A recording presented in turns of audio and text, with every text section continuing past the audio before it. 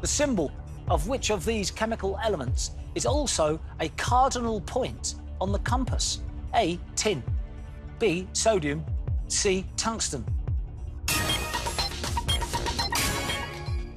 You've put tin. I don't know what any of that means.